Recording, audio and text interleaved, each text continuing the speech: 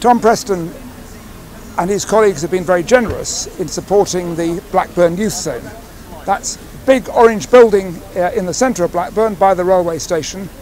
We provide youth facilities, youth services for up to 1,000 young people a week.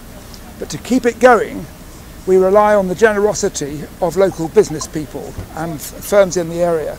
And I'm delighted that Mr. Preston and his colleagues are becoming patrons, and they've promised us a minimum of £10,000 for this year. We'll be able to do so much with that to change lives for young people, as well as to just give a lot of them a better time than they'd have on the streets.